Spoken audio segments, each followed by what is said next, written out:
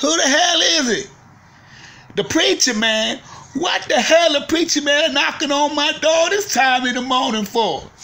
Your wife? Your wife ain't in my damn house.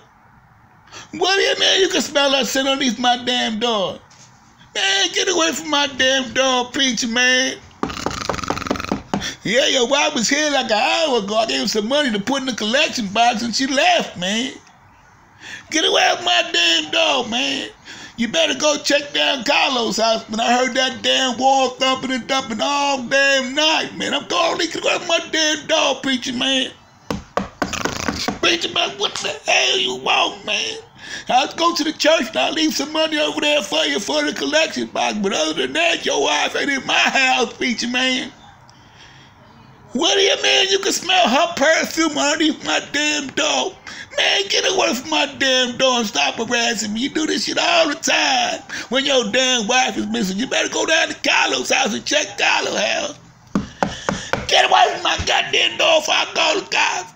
I'm never coming to your church again, man. The way you pass that damn basket around like it's insurance check time, man. Get away from my damn door, preacher man. I'm tired, man. I'm going to sleep, man. I'm never going to your church again.